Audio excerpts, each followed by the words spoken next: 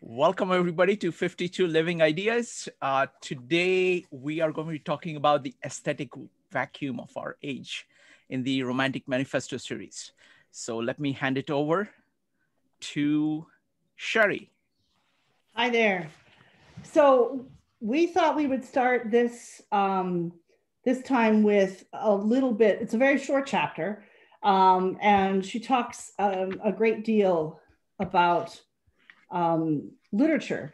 But I wanted to start with this very last paragraph of this chapter that we're reading, where she says, and I quote, "Just as man's aesthetic preferences are the sum of his metaphysical values and the barometer of his soul, so art is the sum and the barometer of a culture. Modern art is the most eloquent demonstration of the cultural bankruptcy of our age."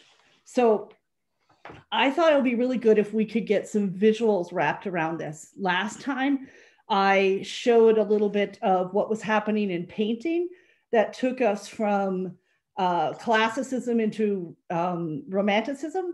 We didn't talk about naturalism very much. We just sort of touched on it. So I'm going to show a couple quick examples of naturalism, and then a series of paintings that shows you a little bit of an example of the sorts of things that Ayn Rand is talking about at this point. She's in this chapter referring to literature, but she's talked in other chapters throughout this book about the same thing happening in the other arts.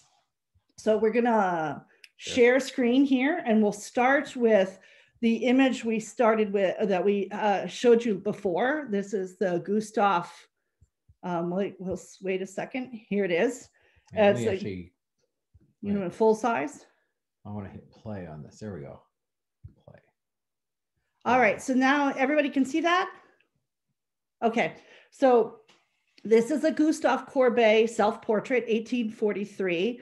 And we talked briefly last time about how this Romanticism in visual arts was really, it's defined by non-essentials. So it's really about emotion more than a specific type of emotion. So I wanted to start with this one and show you that, as this one's from 1843, as we get not very many years beyond, the same painter has transitioned to this. Oh. Yep, can you, there we go. So this is called The Washerwomen. And so now what, instead of, this is where Ayn Rand's talking in literature, where you go from showing a hero to showing the everyday. And this is the sort of thing that was happening at the very same time in the visual arts, especially in painting. You can also see the coloration. The drama of the light is less so. And then I have one more from the same painter, Gustave Courbet. This one is called The Stonebreakers, 1849. So again, you've got that radical change from his self-portrait to this stage. He does have self-portraits at this point of his career, which are much more like this. It's like he's really calmed down a lot. And the things that you notice here, if you look carefully, notice how the man on the left, how tattered and torn his shirt is right above his pants. Even his pants at the bottom of the hem is torn. The man on the right, just under his arm, his vest is torn. They're dusty, they're sweaty. You know, I work in architecture, so I see heroes in stonemasons, but this is not showing the hero of the stonemason. This is showing the toil of the stonemason. So once you get through this level of naturalism, then there's a few interesting things that start happening. And I'm going to show you a series of paintings, and I'm not going to tell you who this is by, because these are all these next photos are the same painter. This here is Windmill in Sunlight, and this is 1908. So you can see here, first of all, it's a windmill, so you're probably guessing he's Dutch, and you'd be right. But you notice here, this is really intense use of color. It's really painted in red. blue, and yellow. And here's another one of those examples when some understanding of science, which happened about 50 years or so prior to this, but this is about the time that it starts feeding into the art world, this understanding of three primary colors of which all other colors can be mixed from. And so you start seeing this really intense coloration from painters. And so this was considered in that Romanticism point because of its intense use of color. But other than that, it's really much in a different category, more abstract and impressionist. So let's go to the next one. And here is another painting, same painter. This one's called Red Tree. And this is also 1908, so same year. And if you squint up to your screen, you can see the bark on the tree is actually in a really dark vermilion red. And it's got these dark lines and this bright color. And the interesting thing is the same painter 4 years down the road has transitioned into this. So you can see now, we're not showing humans here, but we are showing the way the artist is seeing the world. So this one is called Gray Tree. So it's 4 years later, and you can see there's still these dark black lines, but now the tree is really dissolving into this geometric shapes. And then the next one is the same year. This one is called Tree. And I don't know how many of us would actually have we not seen the previous one and had not known of the title of this. We might see tree because if we see sort of a trunk and sort of a branching, and we might think tree because we sort of see leaf shapes, but it's a really high abstraction of what a tree is. The next one, same artist. Now we're another year down the road. So this is 1913. And notice the last one was called Tree. There's still some reference to something out in the world. Now it's called Tableau number 2, Composition number 7. So while there's clearly, if you see all of this painter's paintings in a row, you'll see that there's a progression in this painter's mind of what's happening and what they're finding is important. Remember, Joya talked about this in the very first lecture, that it's all about what the artist sees as important. And so now we have come to a very far different land than where we started from when we had that red tree. Let's go to the next one. We go another 5 years down the road. And now you might have an idea who we're talking about here. This one is Composition with Gray and Light Brown. This is 1918. And now I don't know if we're talking trees anymore. I really couldn't. It's not about the trees. It's not about what's out in the world. It's now about the contrast of these individual blocks of colors and the size of each block of color and how one color is, how it's reacting to the color next to it. The next one, this one is Composition with Color, Planes, and Gray Lines. Number 1.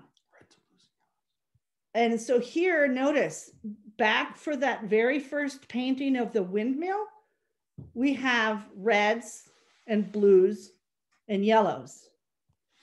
That's what we've come to. And it's just about, it's about those blocks of color and how much color you have in each individual spot, how they're associated, and the shapes, how that reacts from one to the next.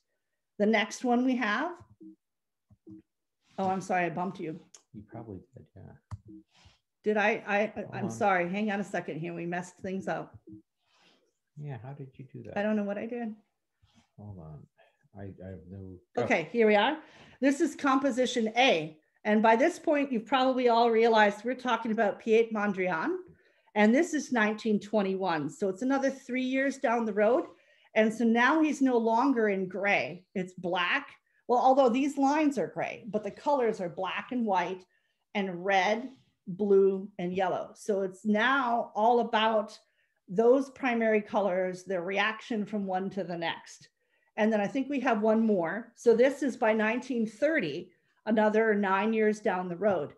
And it is brought down to its simplest essentials by that point.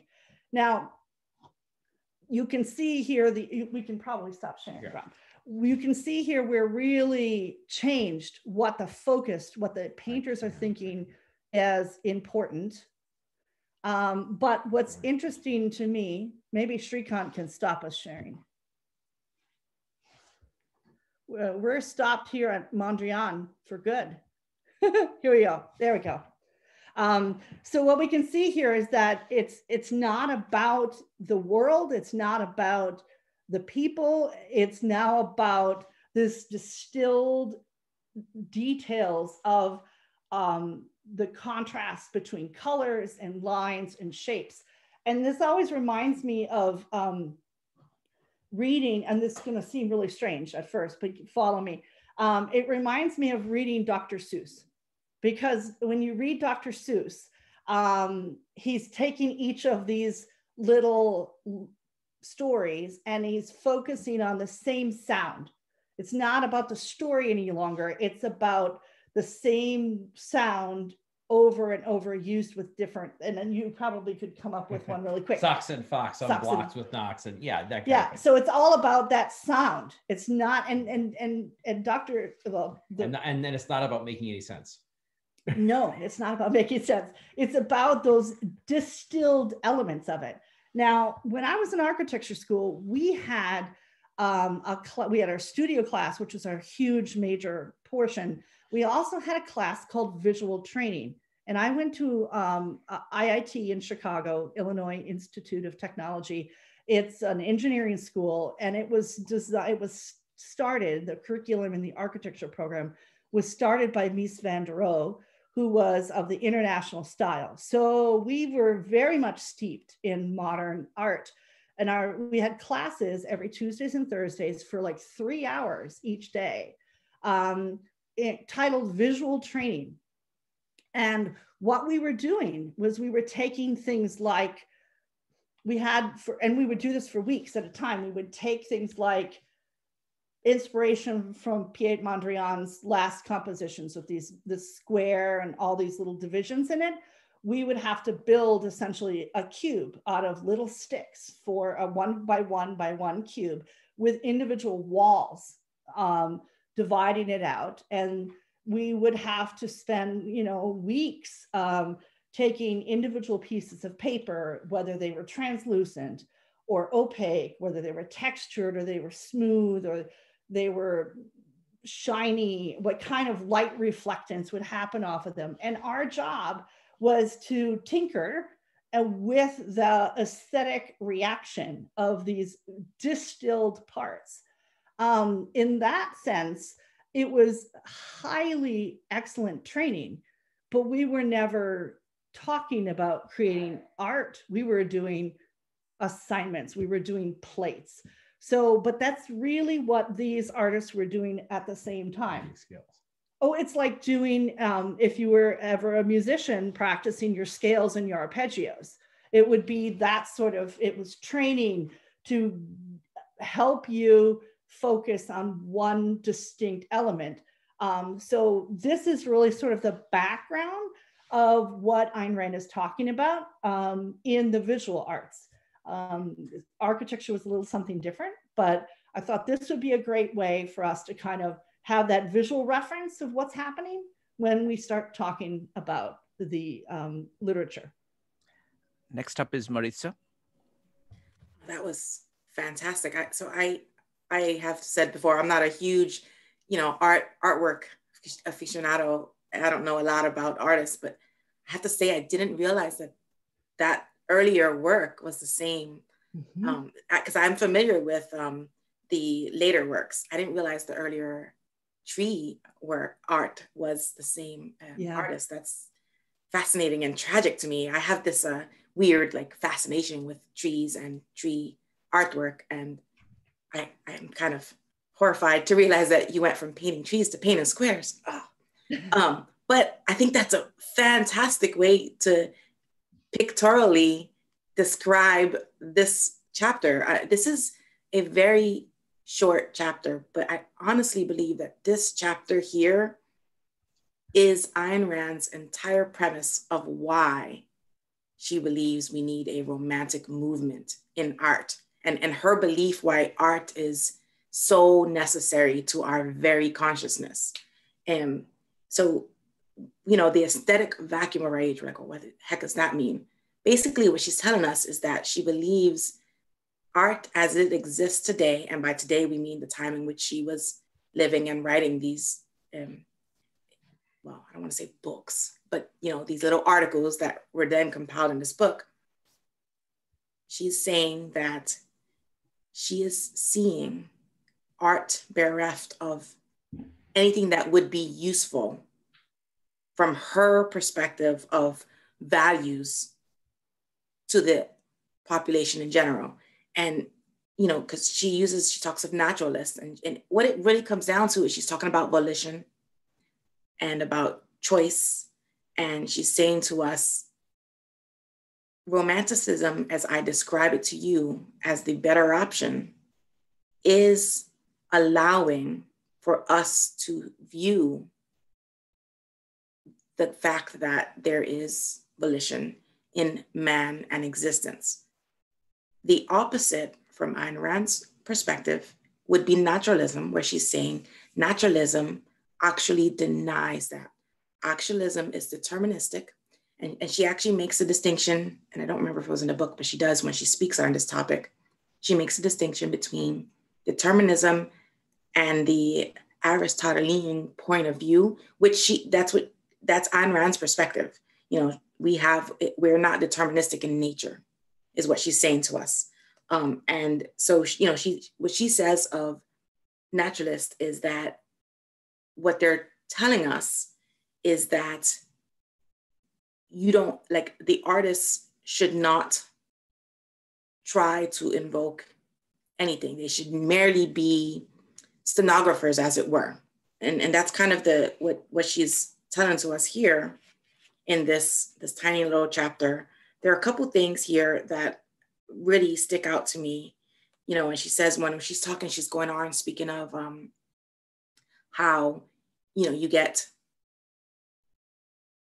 less and less. So she shows how naturalism is just destroying the concept of the Romantic movement.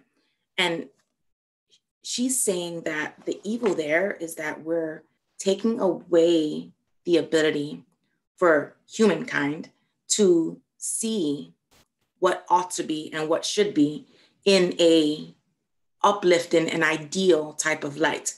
And I'm going to switch for a moment to one of her other works, one of Ayn Rand's works of art, and this is The Fountainhead. And we did speak about this when we started off this series. And so for those of you who are not familiar, this book is about sticking true to your own values, and about an architect who had to go through all these trials and tribulations to do so. And, you know, it's a fantastic novel. In this novel, there is I don't want to say he's a villain, but he is a shining example of the opposite of the protagonist. And what he's exemplifying actually in the book is collectivism. And it's done now, you know, there is a bias here. Ayn Rand does have a bias. She's very, very against collectivism.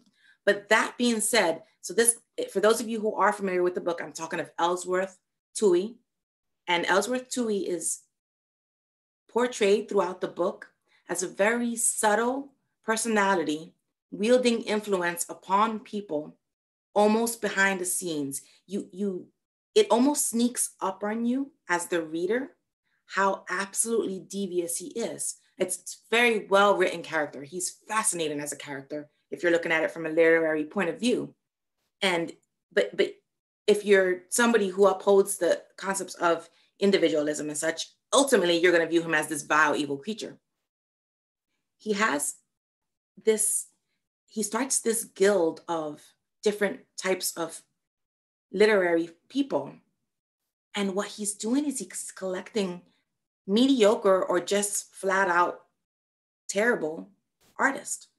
And it's not clear to you initially why he's doing it, but he starts to tell us. So there's a scene in the book. And for those of you, again, if you have the book and you're familiar with it, it's in the 4th part of the book.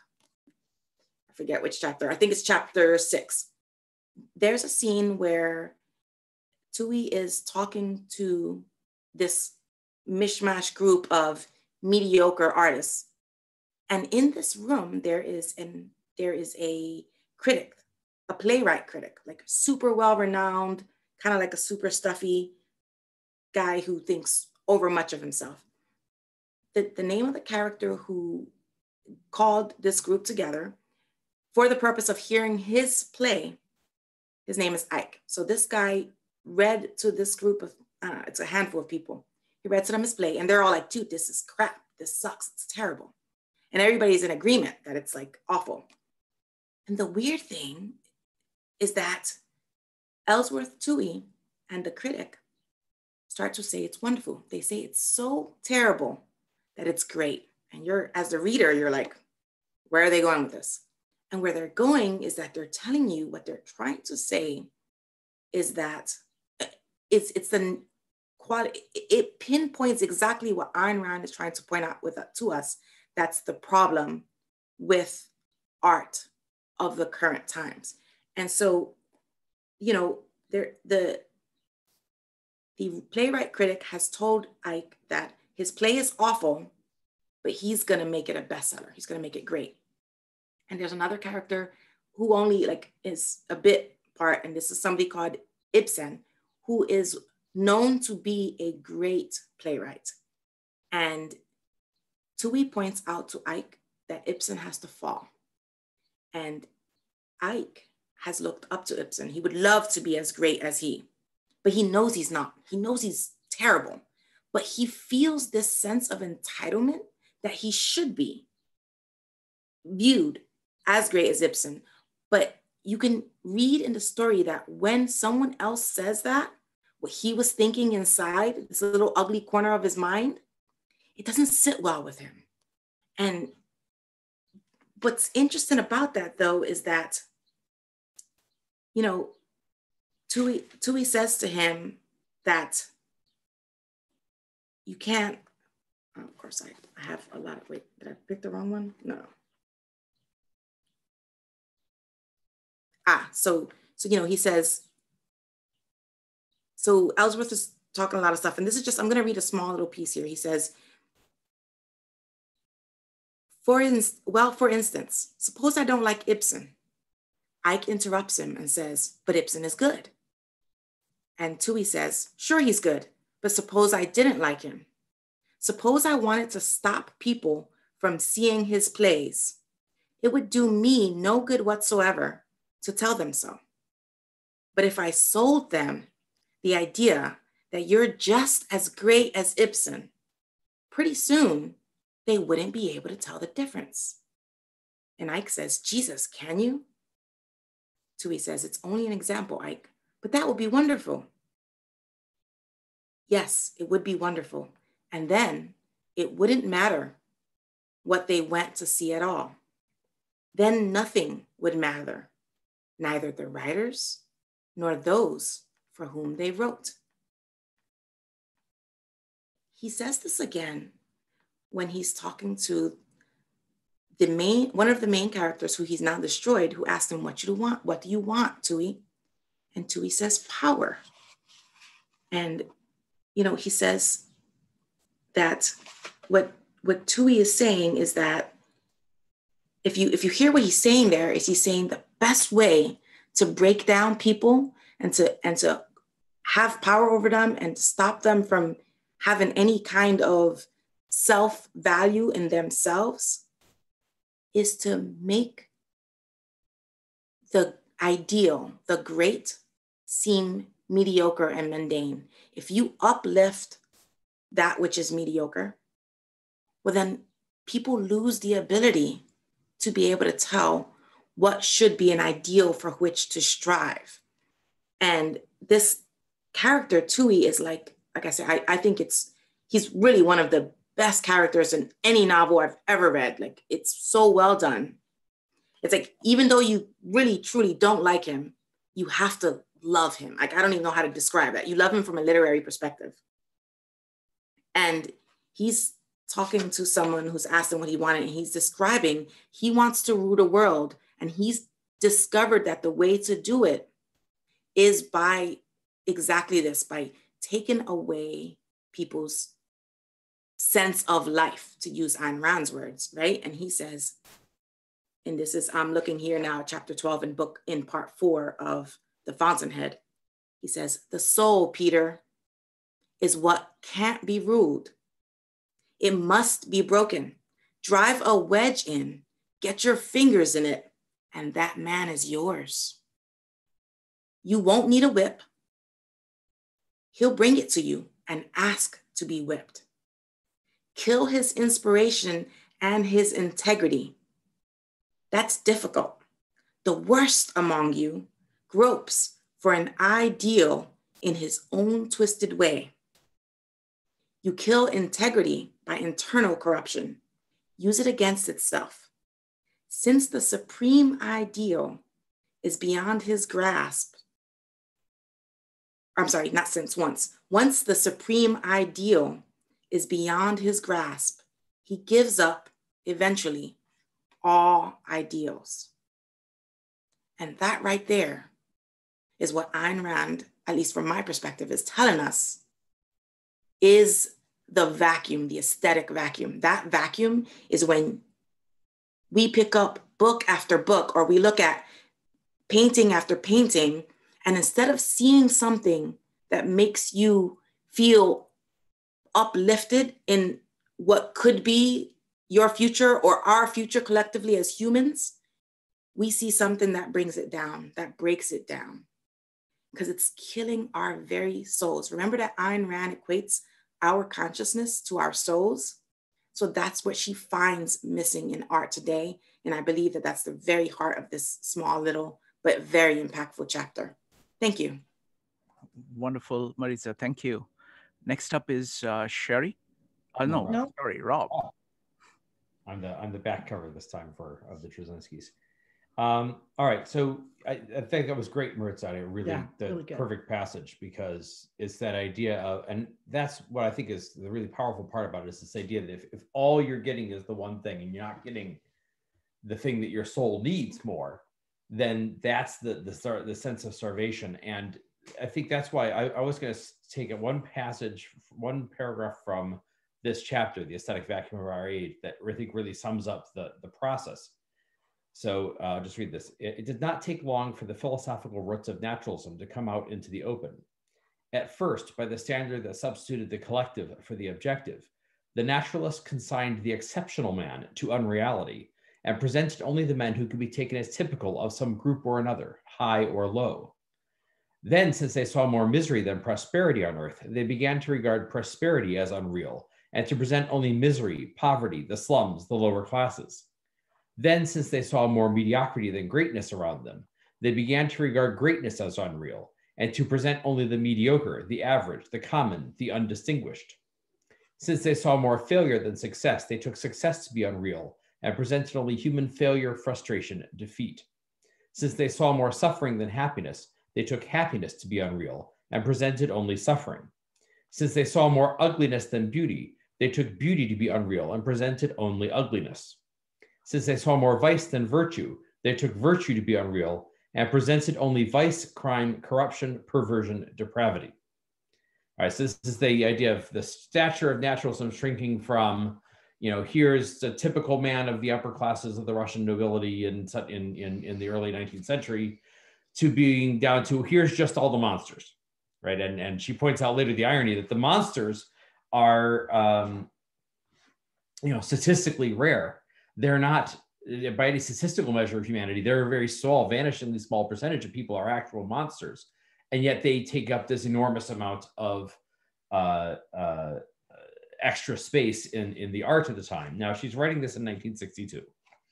And I'm going to say a little bit, and I think maybe Joy has more to say about how things are not exactly the way they were in 1962, but there's also a lot of that 1962 that's still hanging over us. Mm-hmm. So, for example, the television show built around the anti-hero, or the Sopranos effect in TV, that if you have a highbrow television show, your hero has to be a gangster who kills people, right?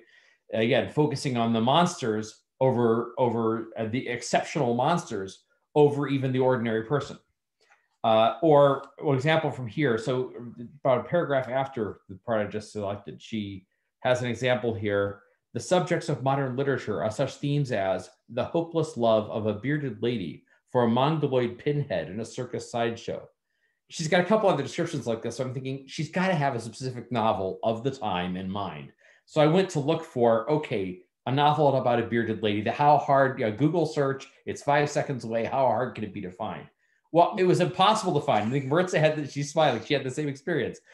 It's impossible to find because there have been too many novels about bearded ladies in circus sideshows. There's like one from 2018. There's one from 2010. Apparently is a popular subject of contemporary literature is freak shows. So again, taking the outliers and the unusual and the grotesque, and making that the subject, a constant subject of art. Now, just to give you an idea of how this is still in the culture, I'm going to torture you a little bit. I'm going to share the screen here. Now, when we share the screen, does the audio come through as well? Sorry, it requires a special setting, but we'll try. What you need to do is that you go to video. And in video settings, I think there is a way of... in Zoom? Yeah, in Zoom. Uh-oh. Well, I already screen shared, so now I'm out of that. Okay, that's fine. So you need sound? Let me go into video settings. Video settings. Let me see. Is there... give me just a second. Sorry about this. I don't remember. They keep moving things. Turn off video, no. Always display video, no. Okay, let me just see where the settings are. Just a second. Maybe it's in share. Give me a second. If it doesn't, advanced sharing options. I don't see it. Nope. Okay, all right. Sorry. That's okay. I think you'll survive. I mean, it's bad enough without the audio, so I think the audio just makes it worse. So I can give you an idea. The audio is sort of this weird sort of electronic buzzing that has no tune. Hit share screen. All right, I'll hit share screen again, and we'll go to this one. And I'll share it. And this was, well, okay. So this was a recent modern dance performance. I'll just play it.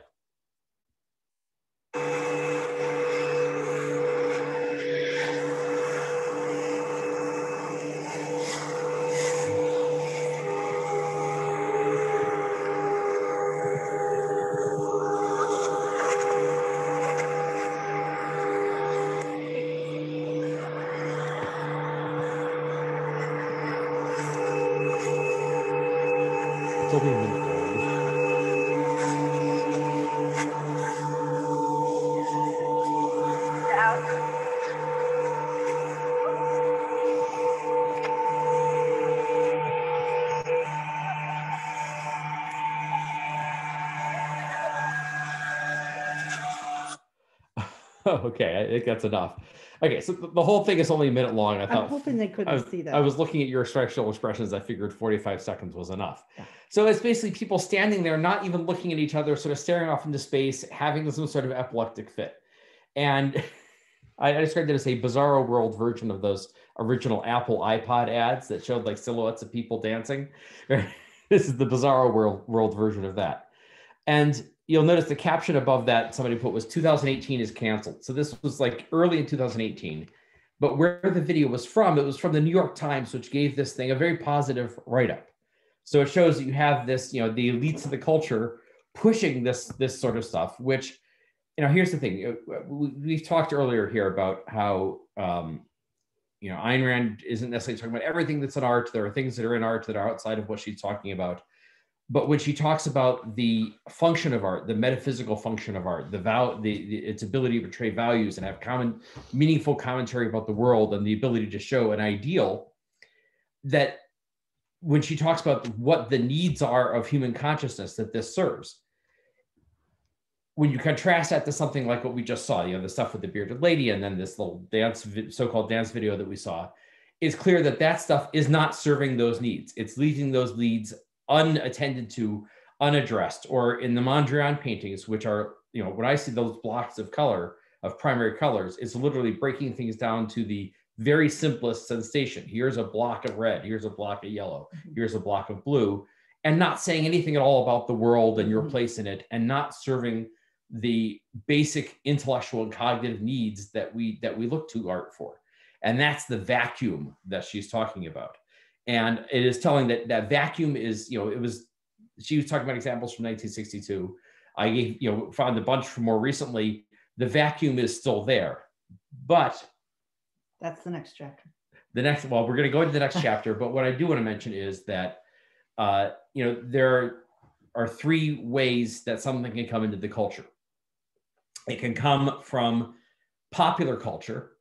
It can come from what we call these days niche culture, which is, you have fans of some particular television show or book or something, people who come together around a common interest. We've got a little niche here. We call it Shrikantville, a group of people who Shrikant brings together. And then there's elite culture, which is culture that is promulgated by the New York Times or by universities or foundations or by major elite institutions. And what we've seen since the big difference between now and 1962 is the elite institutions are still putting out a lot of the same stuff they were promoting at the time she was writing. What's happened is that the popular culture is still doing a lot of the stuff that it's doing that isn't necessarily, is oftentimes the opposite of what the elite culture is doing. And I think we're going to talk a lot about that next week. But what's really changed since 1962, in my view, is the niche culture. Is that niche culture has become much, much more powerful because of the advances in telecommunications, advances in the internet, that it's much easier to establish a niche and for people who in a niche to find each other and communicate with each other, and for things to thrive in their niches without needing the support of either the popular culture or the elite culture, and sometimes to go from a niche out into the popular culture if it's something that's really valuable and it really catches people's imagination. So I think that's and actually to some extent, I think that the elite culture has in its way just become another niche. Like, for example, that dance performance I tortured you with for about half a minute. I doubt more than 1,000 people saw that actual performance, right? Can you just other than the video, I mean, in person, in terms of live and in person going to see it, I would be shocked if more than 1,000 people did that. That is a niche thing that only gets elevated above that because it's got big and powerful institutions, often with a lot of money, that are broadcast, that are trying to promote it. But it is really just becoming another niche for people in this highbrow world, or people in the elite institutions, to share amongst themselves. That, and when it goes out into Twitter, it probably got 1,000 times more views on Twitter by people making fun of it. All right, so that's, I think, the sort of hope is that the more positive part of today's culture, in my view, is that the niche culture and the ability of something that doesn't fit with these elite preconceptions to be able to exist and to find an audience has greatly increased. Thanks, Rob. Next up is Joya. Well, this has been a very depressing panel so far. So I hopefully want to come here at the end and maybe put more of a positive spin on what we're talking about. And to me, honestly, the most interesting thing about this chapter is that it's made me ask the question, what is the status of the age we are living in? So Ayn Rand called this the aesthetic vacuum of our age, but her age is not our age. And I first read this book in the mid-90s. And even since the mid-90s to now, it's fascinating to me how much our culture is developing in a way that I think really takes us far from how things were in the early 60s. And I'm going to pick up on some things that Rob was talking about. I love what he's bringing up about, the way that niche culture has just accumulated and provided this real abundance, I think, of both the positive and the negative. And to me, the big question for dealing with aesthetics in our age is how to find the good stuff. Because to me, I think that is the real question that we face, that with the internet, it is possible to experience so many works of art, even in terms of what I often consider the 80-20 of experiencing an artwork. So for example, Sherry led us through this amazing tour of art history, looking through all these different Mondrian works. And just imagine what it would have been like if this were the 1920s and we wanted to do something similar. She would have literally had to have taken us to a variety of different museums, or maybe we would have just had some poor kinds of photocopies to see this. So the internet makes possible to have this kind of amazing tour of art history. And of course, it's not like actually going to see the real works of art. I'm always someone who believes that there is something powerful and magical about seeing the work in its original form. But I'm also a believer in the 80-20, that I think we do get 80% of what Mondrian has to offer us by having Sherry lead us through an internet tour of his works. And this is just the amazing opportunity that the internet and our age makes possible. So for me, the real question is, how do we navigate this? And to me, this really is a question, one that I feel I have not answered well for my life. Admittedly, the way that I have tried to deal with the overabundance of what is out there has not been as good as it could be, I don't think. I don't really have anything like a system or a method or a way to think about how to deal with everything that's out there. My own approach has been eclectic at best. Usually what happens is I have friends who recommend something, so I go seek that out, and then maybe from that book or that work, it leads me to look at something else. But it's been just a kind of eclectic hodgepodge, and I think I really could do better to really maximize the value of art's possibility. So that's really the question that I want to bring to the panel and to everybody in the audience, is to think about, to ask you, how do you deal with just the amazing richness of what's out there? How do you weed the signal from the noise and maximize the potential that we can experience as consumers of art in the 2020s? Wonderful. Thank you, Joya. So now the panelists get a chance to ask questions of each other. So Joya has put some questions on the table. Does anybody want to take a stab? Yeah, sure. I thank you, Joya. That was wonderful. I really struggled with wanting to circle it back around to the end. Ayn Rand was writing at a very distinct time, and it was hard for her to see what might come from it. And to kind of tie into what Joya was saying of how do you find things, I'm going to put a little shout out here to the Art Renewal site. It's Art Renewal Center. Art Renewal Center. I believe their website is artrenewal.org. Started by someone I met 30 years ago. Sadly, just last week he has passed. He is one of the co-founders of this site. His name was Brian Yoder. But what they started with back then, and it was meant essentially to be a museum of realist or romantic realist paintings, and it grew to art of all types.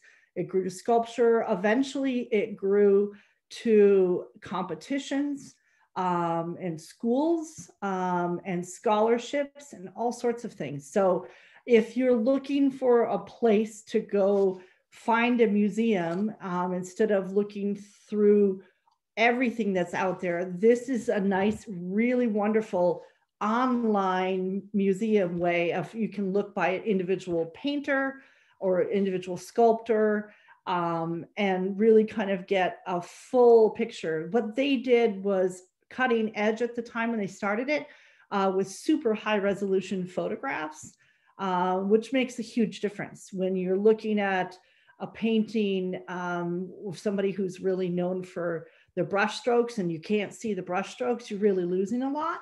So this was a way of doing that. So that would be my answer of the best way to kind of weed through things is to try to find these sources like the Art Renewal site that allow you to have a concentrated, it's like going to the specialty store, you know, you can, there's so much there alone. You can spend a lot of time and obviously you'll be able to find out where individual paintings and sculptures and works of art are located. So when you're on your travels, you can go see them in person.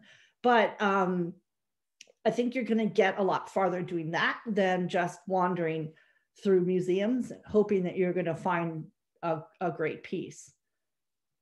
And I thought you were going to do a pitch for Things of Beauty because Sherry used to do that. So Sherry used to do for my newsletter, used to do a column called Things of Beauty, and it would be finding some image on the internet of a piece of work of art, or sometimes a piece of music, but sometimes tools, sometimes a beautifully made tool, and then write, show an image of it, link to an image of it, and then write something about that. And I lost her to her other work.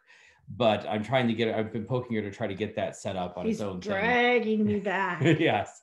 But it was, the idea of having somebody who's out there, because, the great thing about the web is there's this enormous amount of information available for free. And the terrible thing about the web is there's this enormous amount of information available for free. And how do you ever make your way through it? So you need people who are going to be, and the technical term is aggregators, people who are going to be out there trawling through everything and finding the good stuff and bringing it to you. And Sherry used to do that. I'm trying to get her to do that again. And there's one other person who does that. The pressure build. Yeah. So it's finding some people who do that or trying to find a source that does that is one of the things that's very helpful. Somebody who's actually out there finding stuff for you that's interesting to bring in. It's like a guided tour. Yeah. I have a slightly different perspective. So firstly, I want to piggyback on what Rob was saying. That I think of it purely in numbers. Number of people in the world is much larger than 1960s. The ability to connect to them is about 1,000 to 1 million times more. What they are producing is of that order. So it's just a lot of stuff out there. So, and just like the church during the Renaissance and afterwards, it did not die, but it was supplanted by economic activity around it, so that it, instead of being kind of the center of civilization kind of happened around it, and it became less and less relevant. The same thing happens to elites. There is just so much going on outside of it. And I think identification of a niche is basically, it's like a separate islands, different islands developing, because even for a small group of people, it is possible to do things together, which was not possible before, because the communication ability, financial ability did not exist. So even the phenomena of niches, this explosion of niches is the result of more people, more connected, more wealth, more ability to do things. So it's a wonderful world. So there is a lot of stuff going on. Now, my simple idea, it's a very radical idea. It's again connected with the idea of being a producer instead of a consumer. The way you consume best is by producing stuff. So if you want to do good writing, just do a lot of good writing. And what you'll find is that actually good writers will keep finding you. Like, for example, I like discussions. So I organize these discussions, and people who want to discuss things, who want to talk, just show up. Yes, I do a little bit of search, but then a whole bunch of people show up and they bring their own search. And all I have to do is to do this, and just people show up. So similarly, I think if you take the approach of saying, instead of saying, okay, how do I find good stuff? You start producing good stuff in massive quantities. And that serves as you, so you become one of those nodes where people actually find you. And then people will say, you know what? You are like that other person. So it's like tremendously magnifying. So I wouldn't look at art as from consumer perspective, but from producer perspective. I want to throw in here a plug for more modern style types of fiction. In the science fiction and the paranormal side, just because if you've ever picked up, and I hate the labeling system of bookstores, but that's a whole different topic. But they have a section it's called urban literature, and they relegate fiction, science fiction, not quite science fiction. So it's fiction novels that are talking about dystopian societies. But if you read them, you pick invariably almost any book you pick up, even if it's a self-published book, you pick it up and you read it. And if that's the genre, what it is it's got this ragtag bunch of mixed race people or beings or aliens, and they are figuring out how to survive in a new world reality. And I find it to be fascinating that genre I don't think it's like super popular yet, but in the last, I want to say 5 to 10 years, I just see an uptick in it.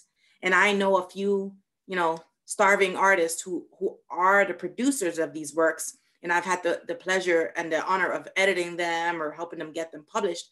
And to me, it's an example of maybe a little tiny bit of a turning of the corner for us in a small way, because this is art. And this is art that is doing something that Ayn Rand has said has been missing, because it's showing us what ought to be, what could be, what we could be. And like the moral of every one of these stories is that, yes, human, you can survive, you will survive some, EMP or nuclear blast or famine or virus. And it's just, I don't know, they're fascinating. And I know that it's like a weird little niche genre, as it were, in literature, but I just wanted to point that out, that if you just think a little bit outside the box, there's different things. I know that most people wouldn't think to pick up that type of book, but in it, you do find that little piece that is uplifting to the soul. Any of the panelists have any more questions? I want to get to, today we have got a hard stop at 5 o'clock because Brad is going to be here talking about the American mind. So what I want to do is let me just open up for, unless anybody has any of the panelists has a burning question, I'm going to open it up. We can go to breakout rooms, let people discuss the questions, the big questions. So let's put the questions on the table for the breakout rooms. So firstly, do you agree that do you think that there is an aesthetic vacuum today? Okay, so this is kind of taking the theme of Ayn Rand and observation of Joya. Is there an aesthetic vacuum today? Second question is, how do you navigate to find what you need? What are your strategies for doing that? So those are the two big questions I would like to discuss in the breakout rooms. And then we'll do breakout rooms only for 20 minutes. And then we'll come back, we'll share our strategies and handle questions at that time. And we are also going to take some questions. We'll have a section for questions from the past with Jonathan. Jonathan is going to put on the table. All right, so that's what is coming up. So I'm going to start. Give me just a second here. So now let's go for takeaways. Two big questions. What did you learn from the meetup today? What do you think about the state of the culture in terms of aesthetic vacuum? And what are your strategies for getting the art that you need? So if you want to share your takeaways, go ahead and type exclamation mark in Zoom, and let's go from there. And we will have time for deliberately set it up so that we have plenty of time now to do not only just takeaways, but we'll discuss questions, and then we will take some general questions for any part of the series after that. Rupali, you're first. Go ahead. Thank you, Shrikant, and to all the panelists for another wonderful presentation. And Sherry, that was fantastic. presentation of how you walked us through the sequence. It was really helpful. I'm looking forward to the things of beauty again. You know, we have some of the tools that you prompted us to purchase subverse, you know, with all the, I would read and I would say, oh, we need to have this tool. So that's one thing. But I wanted to share my takeaway is that, you know, we are living in this world and this is our age. So we are not separate from the aesthetics of our age. So how are we contributing? We are the creators of the aesthetics of this age. So we are not waiting for somebody else to create it for us. So that's one thought I had. The second is that when we are talking about literature that nourish and fuel our soul, art that nourishes and helps us find our sense of life, then what are, you know, it's hard to find some of, it's hard to find artwork or literature that perhaps uplifts us to that level that Hugo or Ayn Rand or some of the other Greek arts that we've seen in the past. But there are nuggets out there and we have to find those nuggets. It's not made popular by the media, not made popular by the universities, but those nuggets exist. And how do we find those is the question. Thank you. Wonderful. So what we can do is that as the number of people is not that large, we can go ahead and keep on responding to things that people bring up. So folks, you can put your takeaways and put your questions, and we'll address the questions and go on. We have time for that. So one thing I want to say is that I think I absolutely agree that you create your own aesthetics. That's your responsibility. It's your life. You can't simply just complain, oh, my culture is not giving me. No. That's too passive a way. You will notice that when Ayn Rand was writing Atlas or Fountainhead, she had no time for all of that because she was actually creating the world. And in the process of creating art, you are actually living in the kind of world that you want to live in. So you are actually recreating that. So definitely that. Does anybody else want to respond to Rupali? Any of the panelists? Nope. Okay. Oh, I'll jump in and say, I think that's beautifully put. You are the one that you've been waiting for. That's the message I think everyone should take away. You know, if you think there is a vacuum, then go fill it. Yes. Wonderful. Next up is going to be Jonathan, followed by Lloyd. Jonathan. Yeah, so I got a couple of things that I took away from today. So, well, Sherry's art link to this art renewal website, I just checked it out. It was amazing. And then, you know, like Shrikant mentioning creating, and I see that as connecting to a concept I've heard called working out loud. So whatever you're working on, share it with other people to draw them in. And that's just more confirmation on that. And then Maritza's connection of this essay, aesthetic vacuum of our age to the fountainhead, I found really interesting. And the other thing, I think the main takeaway for me is I think it's really important to conceptualize what you're seeing, because I remember having the experience of not being able to do that in school and just being traumatized by reading about, you know, some people living in a village and one committing suicide, one with one eye, the other one drunk. And I was just like, I just thought all literature was crap. I didn't understand any of this. I was like, what is this stuff? And I realized that if I had been given words to conceptualize what that was and what I was seeing and what else was available, I would have maybe started reading way earlier. So that it just sort of reinforced that for me. Thank you. Do any of the panelists want to respond? Okay, we'll continue. We'll respond to everything. Rob has something. Yes. Well, you know, one of the things that you talk about, you know, if you don't like the way the culture is, create your own art. And I'm not sure I'm going to be able to create my own art. You know, I've got enough other things to do.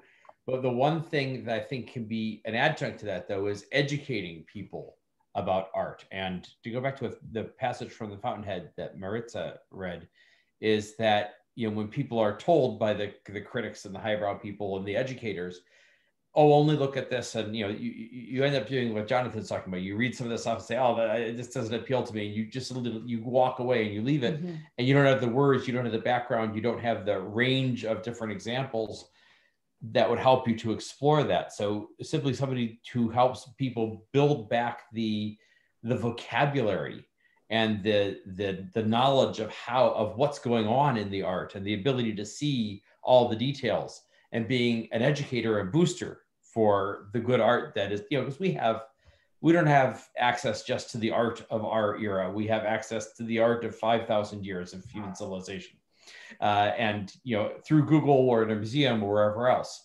So having somebody who's able to say, first of all, here's the good stuff to go see or to read, and also here's where it's coming from, here's the idea behind it, here's what to look for, here's how to understand the building blocks of that the artist or the musician or whatever is using to communicate with you, can really open up a much greater understanding of art in people's minds and a greater appreciation of it. I just want to piggyback really quickly on that, is that also you yourself, if you walk by a building that you think is just architecturally stunning, tell your friend, tell two friends, and they'll tell somebody else. If you see a piece of art that's interesting, put a plug. I make jokes that I like this so much, I'd make a commercial for it. But that's what we need. Do that. If we, I don't know if you've ever read the book Tipping Point, but they talk about, 1 + 2 + 3 many, so just if you see something that in your mind is a great work of art, share it. Tell somebody else to go look at it, because one by one, we can get a bigger group of people seeing it. The other point I would make is that I think people have habitual way of consuming things. I mean, the thing that really astonishes me is that whenever I look at the stats of people watching TV, Americans watching TV, the average is like 4 hours a day. Okay. And most of them think that there is nothing on TV worth watching. Like a lot of them think that. So the question is, why? It's like, you have this entire access with the internet to everything, all the culture, all the art of all times, and you're still trying to consume it. So you have to come up with a strategy and time, your way of consuming to just focus on things that you want to consume. Go ahead. Okay, next up. Go ahead. On that, one thing that I can tie into Shrikant's life a little bit here. When Shrikant moved out of his Chicago apartment, which was 4 times bigger than your apartment now? Yes. Yeah, he had to weed out his books. He had to get rid of an awful lot of books. And I remember having conversations with him about, I can only have the best books because that's all the space that he had. Well, that's really what we need to do. We need to say, okay, the whole world is full of stuff. I need to take my time, give it to the best stuff, the most fulfilling stuff, because, Real Housewives or whatever city, which I've never even seen because I don't have time for it. Your time is valuable. Put it where it makes sense to put it. Okay, I just want to give you an update on that, Sherry. On your book? Yes, I'd reduced it to 1,700 books when I moved to New York. Yeah. And I decided to reduce from 1,700 down to 400 books. And what I did, so that was even, yes. But what I did was that I cheated. I got my favorite people in New York to come to my library to pick out books that they wanted to take. So all my great books are sitting in people's, all the other books, which are my second level books, are sitting with people who are actually going to read it and going to talk to me about them at various times. So sorry about the digression, but that was interesting. Next up is going to be Lloyd, Alex, Greatheart, and Rupali. Lloyd. Yeah, I just wanted to mention, when I was reading this chapter, one thing struck me as false. Ayn Rand says in the second paragraph, man is a being who possesses the faculty of volition, did not appear in literature until the 19th century. That's not true. That's actually false because aside from Shakespeare, there were a lot of other playwrights in the Elizabethan era. For example, Christopher Marlowe with Dr. Faustus and the Jew of Malta and Robert Greene stuff. And of course, after that, the Restoration comedies, William Congreve. And at the end of the 1700s, you've got School for Scandal by Richard Brinsley Sheridan. And all those characters demonstrate volition. They get into relationships, they explore marriage, the game of love. So that statement is definitely false. I don't know if anybody picked up on that. Maybe Joya did, or folks who know literature better. But take a look if you have any doubt. I mean, don't look at Shakespeare. There are other playwrights besides Shakespeare in the 1500s, 1600s, and 1700s. So that's false. I just wanted to establish that. Secondly, I would say that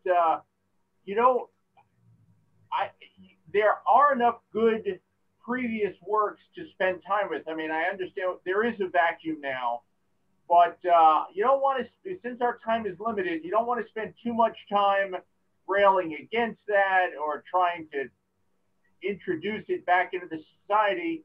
There's enough good stuff out there that you could focus on as far as art. So, I'd recommend take a class in art history and learn for yourself about some of the past masters and, see some of those plays that you may not know about. Dr. Faustus, a great play. And unfortunately, you can't go by Broadway because they keep remaking the same stuff. I mean, that's a wasteland. For most of the part, keep redoing the same plays for commercial benefit. So you kind of have to look like off-Broadway, off-Broadway. You're not going to find it in mainstream theater except the same stuff regurgitated. Thank you, Lloyd. Does anybody want to respond, especially about the first point? I have something to say about that. And just a quick comment about Broadway too, because I absolutely share your frustration that so much of what we see on Broadway now is just like, oh, we took this movie and we're going to make it a Broadway play. But there are exceptions. And I'll just point out Hamilton is one of my absolute favorites, which has come out in just the past couple of years. So I have hope even for Broadway. But I wanted to answer the volition point. I think this is an example. Sherry has said before that sometimes it seems Ayn Rand is talking in shorthand. And I think this is an example of this because I would say certainly if we look back at the nature of human beings anthropologically, we would see that volition has been around for centuries, if not thousands of years. And there's certainly examples of that, I think, throughout literature and the arts more broadly. But when Ayn Rand's talking about volition, this came out more in some of the earlier chapters we just did just before this, where she's really looking at volition in its highest expression. She talks about volition in terms of both consciousness and action and how that's brought together in terms of a great plot. And for her, she really sees the apotheosis of this in the 19th century. So my sense is that's what she was talking about when she makes just this shorthand comment here. I want to also say that, because you pointed out Dr. Faust specifically, I don't find that is a tale of volition. I mean, even in the very end, when the devil drags him off, he says, and I don't remember the exact quote, but something along the facts is, you're a man, and so you're destined to die, or something like that is what he says. And to me, that's a very deterministic statement. So maybe that's just what I'm seeing there. Okay. Let's not go into a particular thing too much because the other people may not be familiar with it, so they will not have any basis to go back and forth. But what I want to say is that volition is a huge topic. It's a very difficult topic, both at a philosophical level and in dramatizing it in art. So there are kind of lower levels. I mean, just like Joya was saying, there are kind of lower levels and there are higher levels. So there is, Antigone trying to make a decision between things. You can see some things, but then there is Dostoevsky, where the portrayal of the self-consciousness, it's at a completely different level. Or Victor Hugo, of just seeing what is possible inside the head and connecting that to plot, everything. So there are different levels of volition. Next up is Alex, followed by Greatheart. Alex. Hi, I want to bring a little bit of Asian kind of angle into this. I want to refer to the movie by Wang Gawei, the director Wang Gawei. He made a movie called The Grandmasters, which is a study of martial arts masters in Asia, and based on the biography of Yip Man, who is the master of Bruce Lee. So the movie, of course, is beautifully made, but what it really is talking about the philosophy and the obligation of passing down, traditions to the next generation. Right. So when Yip Man was he was in China, he lives in the southern part of China. And when the war broke out, First World War broke out, Japan came in to occupy, because he had a very high, this is true story, he had a very high status in the martial arts world, and he felt the obligation that he needed to pass it down.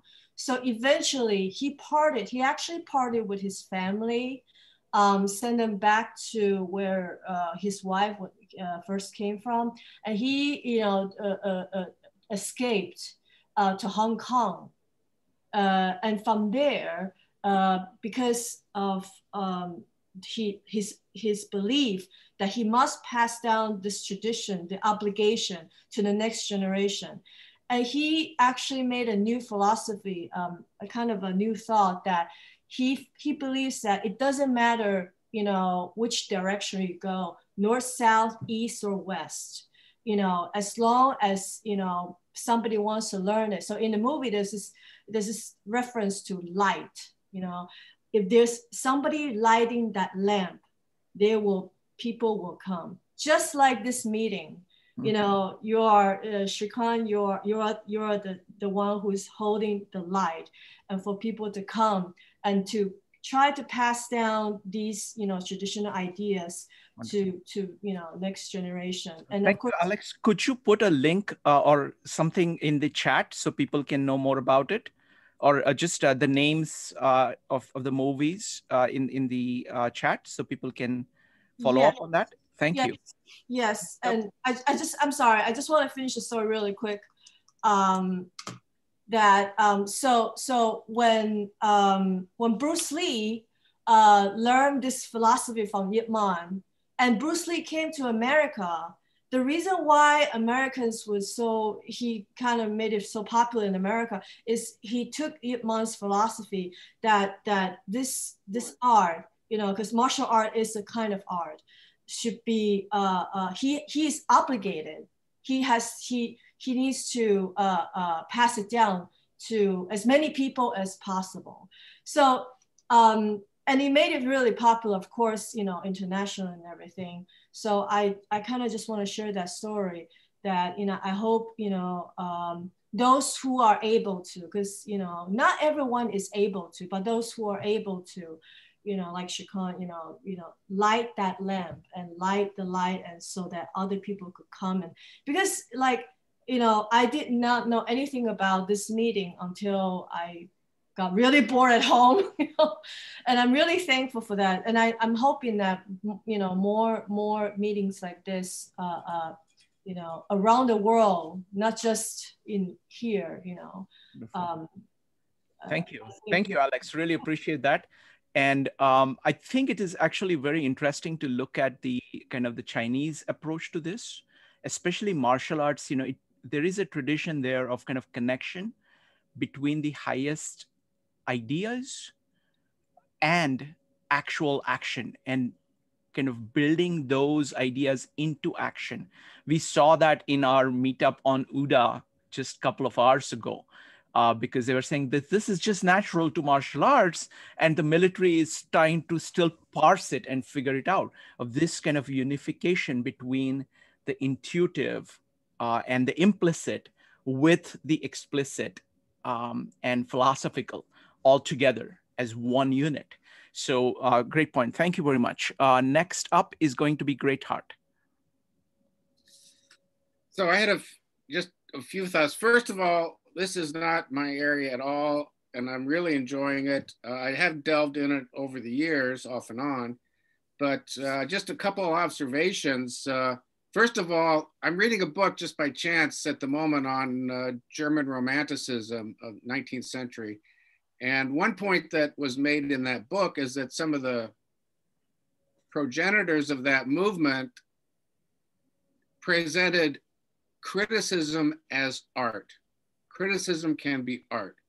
So I think that this Ayn Rand, I accept that as maybe there's some, I don't know what criticism is as opposed to art, but there's, I see it as an artistic approach, not necessarily entirely valid. In other words, you learn something about Ayn Rand as much as you learn about art from reading this. And the couple other observations about what she said, but these are just, again, reflections. If you felt the vacuum of the present, I think that there might be some telescope. One needs to, in my opinion, one needs to appreciate the telescoping that happens when you look back into the past. Because if you look back into the past, you might pull forward centuries of artwork or decades of artwork, and you can visualize it or imagine it all at once. Now we have a decade's worth of artwork, and you can't imagine it all at once. You imagine it over a decade. So it might seem like a vacuum. The other thing that can create a vacuum is that there's more of a proliferation of platforms now, whereas in the past there were fewer, and getting onto those platforms, might have been a little harder. The attention was more focused and things became maybe more famous, more durable. I don't know about that. Then the last thing I would say, that I think there is something to in terms of what the vacuum might be.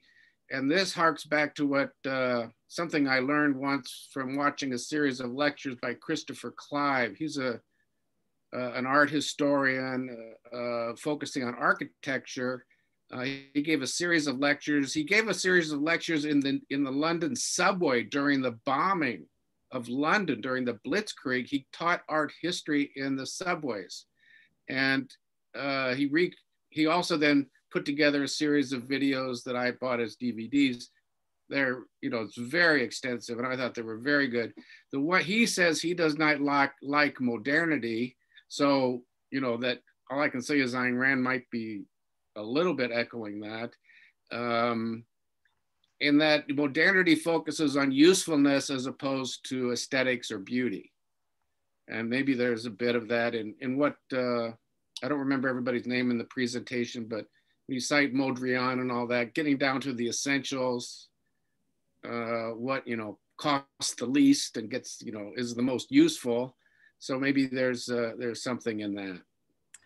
Thank you. Thank you. Does anybody, any of the panelists want to respond to that? Yes, I would like to. From the very beginning, you were talking about criticism as art and that we learn as much about Ayn Rand as we do about art in this. And that's very much the case. She mentions that in the earlier chapters.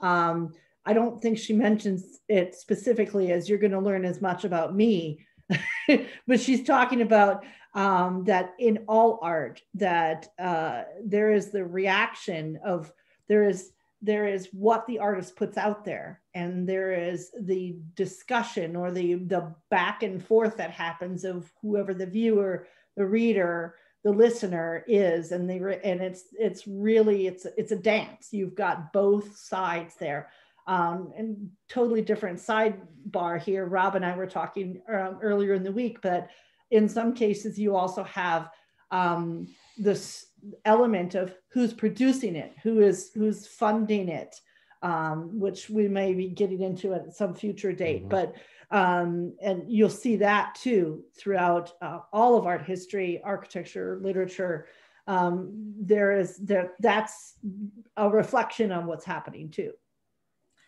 Wonderful. Next up is going to be Rupali. Rupali, go ahead. So one of the things that, I often come across is why people will say that, oh, I like the book Atlas Shrugged or Fountainhead, but the characters are not practical. And I think in this chapter, she kind of illustrates the prevalent idea that humans are not capable of achieving higher goals and cannot have, if you don't really know that humans are capable of it, then virtue or achieving goals is just by chance or by fluke. So I feel the sentence in her book, if men hold a rational philosophy, including the conviction that they possess volition, the image of a hero guides them and inspires them. So to be a reasonable person takes effort, and it takes time to think and process. That's something probably is missing in the education field.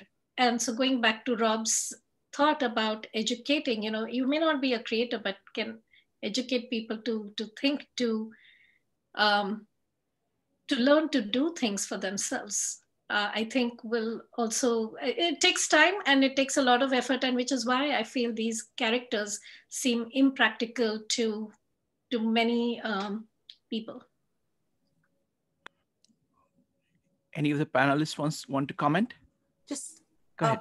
Real quick. I don't think it's in this book, but Ayn Rand actually has a work of art that she, it's an essay that she did. It's called Art and Education. Just wanted to suggest that to you because I think you would find it to be very interesting. All right. So thank you, Marissa. Thank you, Rupali. So what we're going to do now is we are going to kind of step back because we have a session that we normally start after this meetup. So we are preponing that into this meetup. And that is led by Jonathan. And he has sent me three series of questions. And his questions are like multi-part questions. So I'm going to try to simplify it. And Jonathan, feel free to kind of expand on that. So there are three questions, but the theme that is there across all the three questions. So what I'm trying to do is I'm trying to put together the theme so we can discuss this one large issue.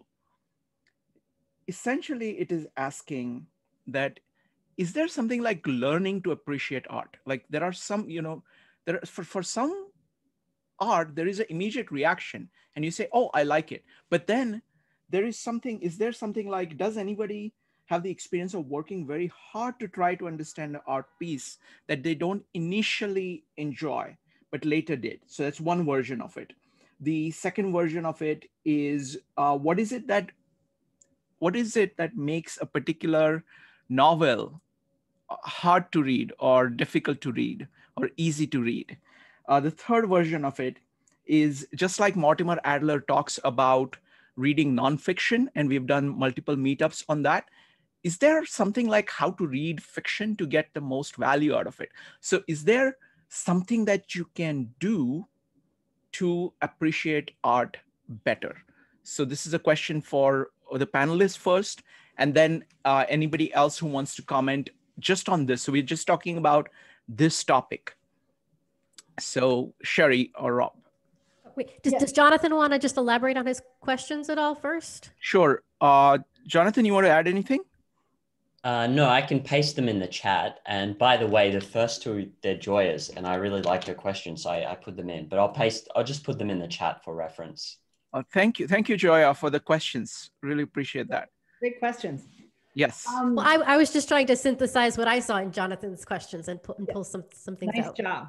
Nice job. Okay, so in that case, if Joya, those are your questions partly, do you want to add anything to it? Because I want to unify them and put it as like one large issue that we have.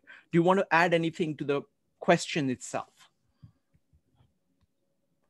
I think you stated it beautifully. So if I was going to summarize it, I would just say, like, maybe, if we're starting from zero, what are the things that we have to know or learn or do to be able to really get the most out of a work of art?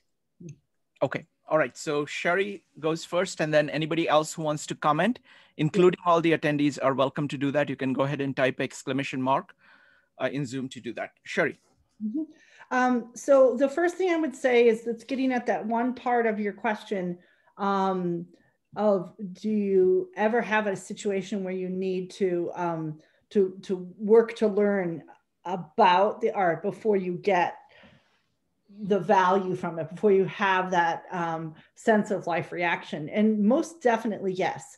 I think it's good to think of this as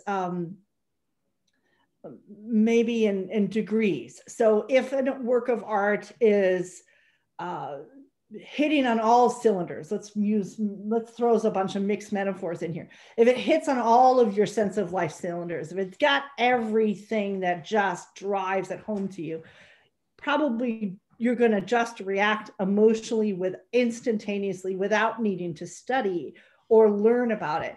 But if it's something that maybe catches your eye, or you like part of it, or something draws you to it, spending time learning about the work of art, not just the history behind it, but the time to understand how to see what you're looking at. And I'm talking really more visual arts, sculpture, painting, that sort of thing. Maritza and Joya can talk more about literature, I'm sure, or in architecture too. It generally will have that sort of some level of draw to you. Then it's worth, I think, taking the time to dig into why. What is it about it that is making that reaction? And also, I find this, if this is something you're interested in, I find it strangely illuminating to do the same level when you're strongly repulsed by something, to find out, why is this really this repulsive to me? Within reason, of course, because like we said, your life is only so long. Do you really want to spend that amount of time on that? But there's times when you can take enough time to research or look into, sometimes it's just introspection. Why is this work of art this repulsive to me? And answering those questions is teaching you more about what is happening on the good side of a reaction to a work of art. Wonderful. I want to add a couple of things. Firstly, I want to add, I'm a very big proponent of taking in massive amount of art. So one of the biggest things that I do for visual arts is that, and I do this with friends who visit New York. And Jonathan, when you come to New York, let's do that. I take them to the Met over here, and we walk through all the paintings. So first we just walk through, right, the entire collection. Okay, and you go ahead. I would get one room in and need to take a break. Yes, that's not how my mind works. It's like I'm saying there is this entire museum. I need to get the whole thing in. Otherwise, I'm going to miss something. Okay. So I go through the whole thing. Okay. And you have reactions. So you keep track of all the reactions. You go through the whole thing, choose few things that really produce strong reactions to you. And then you go back, look at them. You go back and look at them, go back and look at them, and start comparing, try to ask yourself. But what happens is that just by juxtapositioning of all these things, just like what Sherry did with her presentations of visual arts, you can see the progression. You can see things along different dimensions, and those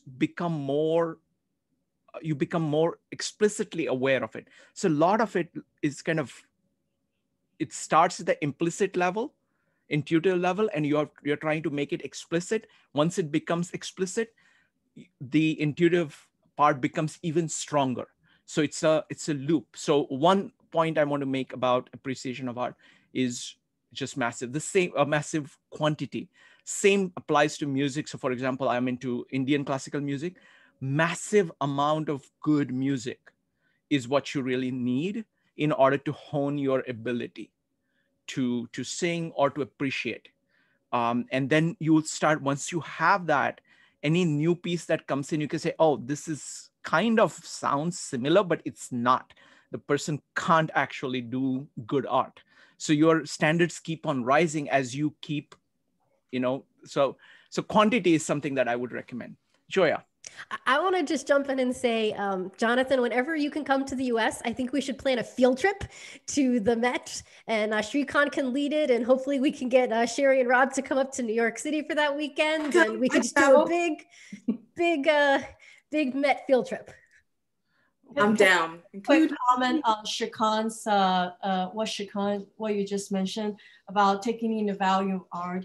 I actually kind of have an extension to that because my daughter, she loves classical music, and then this is what happens to me actually as well. Probably a lot of people have also experienced that. Once you're taking a mass amount and you started to become kind of expert, then all of a sudden you feel like, oh my God, that's a terrible version, like you actually become more limited, like I can tell, which one is a good Chopin pianist, like I can start to tell, and I'm thinking, well, is that really good for me or not? Because my daughter is now getting into this classical music and all that. So I told her, don't listen to it too much, because in the end you might not enjoy it, and you only could be confined to, because there's so many of them, and you started, it's just like what Shrikant mentioned, you become intuitively, have preference to what you like, what you don't like.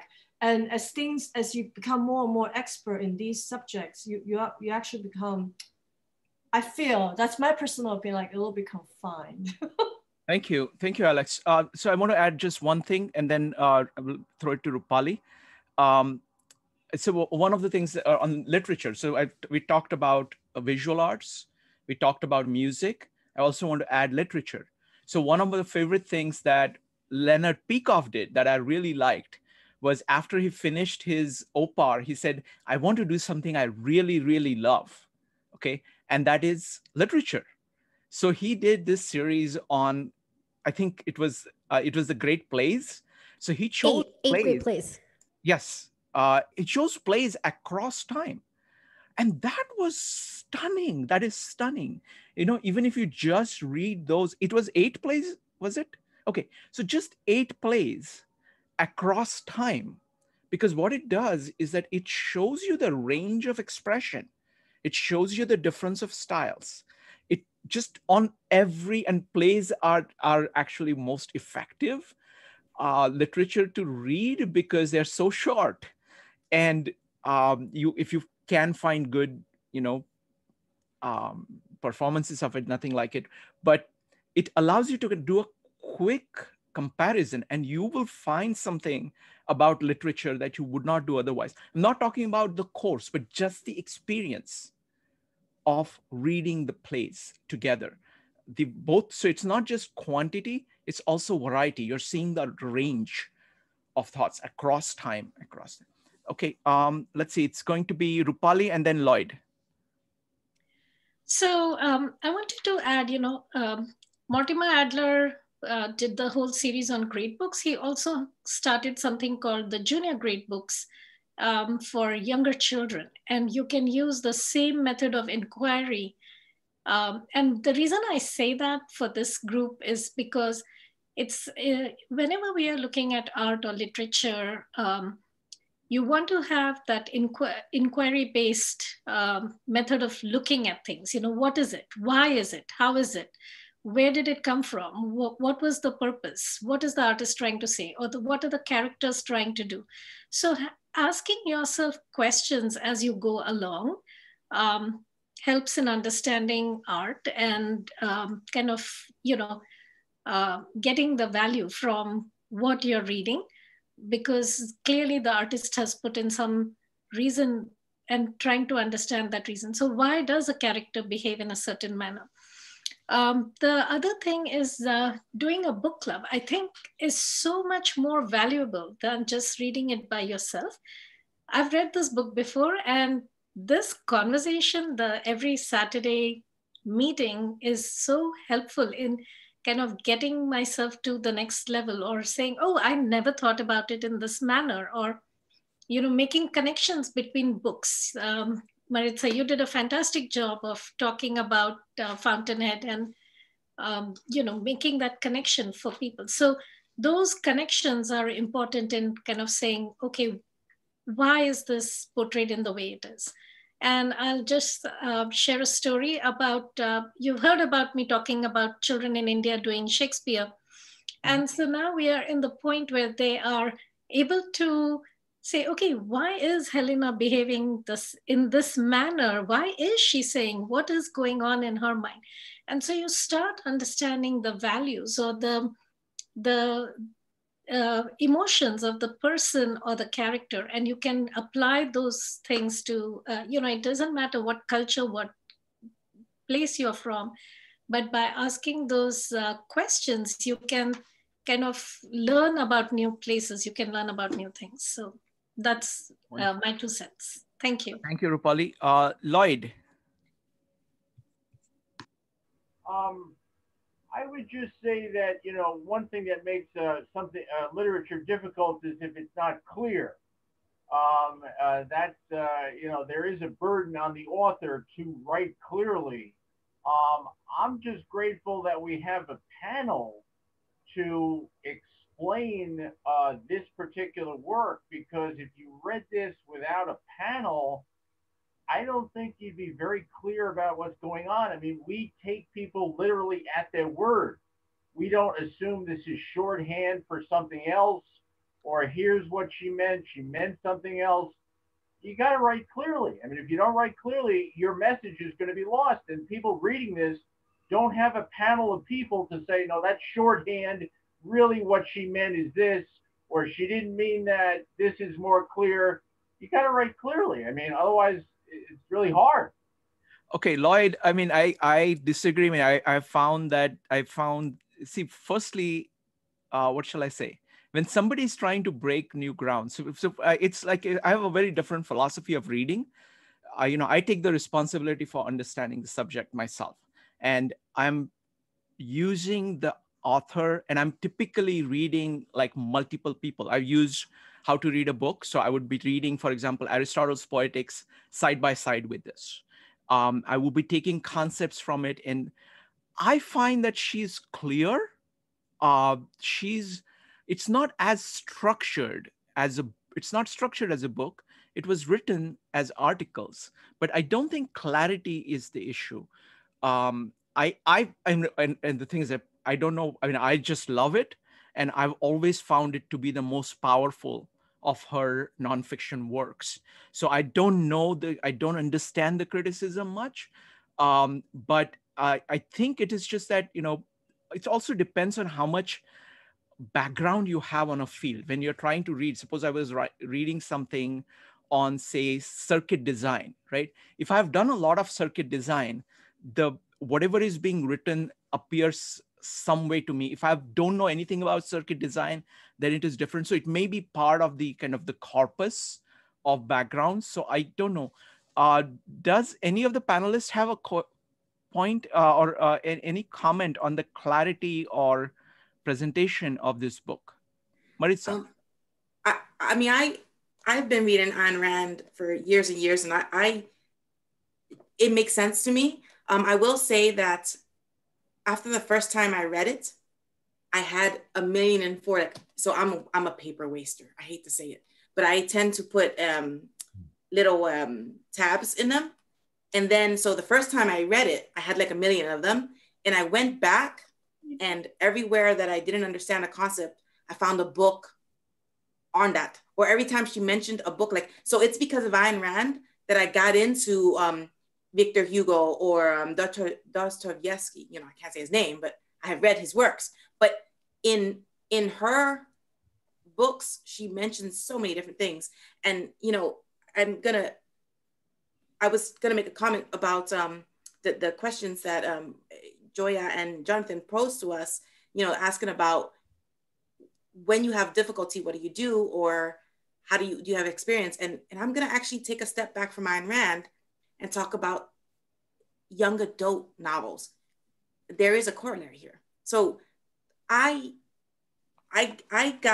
also, when I see a type of a book that is kind of different to me, I can get a little obsessive and read as many different authors in the same genre or subject as I can. And I do it for fiction and nonfiction. And so I thought why people's fascination with vampire type of novels was odd to me. So I just started reading vampire novels. And to my shame, I got hooked, right? So I just was like inhaling them all. And then I was so baffled when Twilight became this major thing on TV. I was like, all these great novels on vampires and that's the breakout? Because I find that the author, her writing is just terrible. Her characters are underdeveloped and her protagonist is a whining, simpering idiot. So yeah, sorry. But the point is, what I did is that I found the next trend that in today's popular environment, young adult novels are the ones that are becoming these major movie hits. So I started reading all of these different young adult novels. And I feel like that's kind of my method for how to understand something that I may perceive as difficult concept to understand. I don't know if the book itself is difficult to me, but I go and I read. I feel like when I get more data is how I can help to figure out a little bit. So for Ayn Rand, if you find her to be unclear, a recommendation I would say is to maybe read some of her other works. And I know that sounds almost counterintuitive because you're like, well, if I find this one to be unclear, maybe I'm going to find the other one to be unclear. But I mean, Lloyd, if you're suffering through this one and then you switch to We the Living, even though there are really tough things tackled in We the Living as well, it's a whole book. So this is essays, and some of the topics you've already visited here in We the Living, when you come across them, you might have aha moments. And then you go and you read something else and you come back and read this one again. And I feel like it might seem a little bit clearer to you. And that would just be my suggestions. I want to connect it up. Sir, go ahead. I want to come to Lloyd's defense. Yeah, Rob can go, and then I want to say something. I think she was unmuting me. I just want to come to Lloyd's defense a little bit, which is Ayn Rand has a certain tendency in her writing, especially in this book, to make sort of very broad declarative statements that she doesn't justify. All right, so say like, volition has not appeared in literature before the 19th century. Well, what does she mean by that? What examples would be? She doesn't explain it all. She just makes the broad declarative statement. It's kind of one of her faults as a nonfiction writer, if you ask me. So because she tends to like make those, makes them very strongly without then giving the evidence behind them or explaining exactly what she means.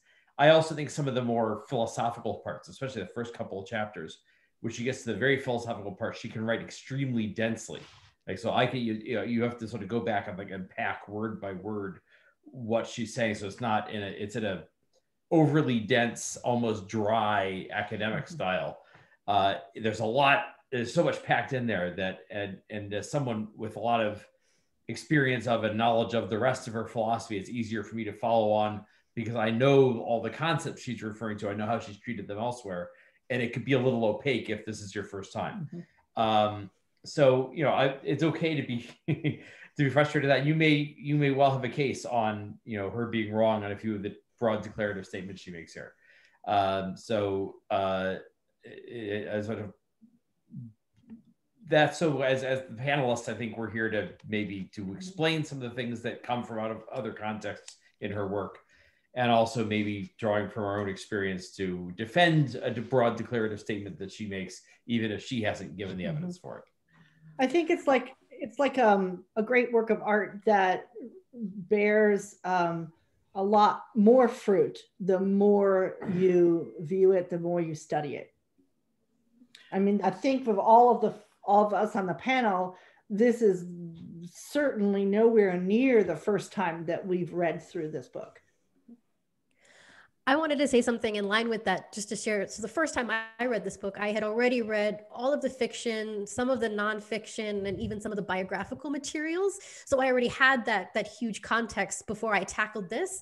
And personally, I think if this were the first book I had picked up, I would find it very hard to understand.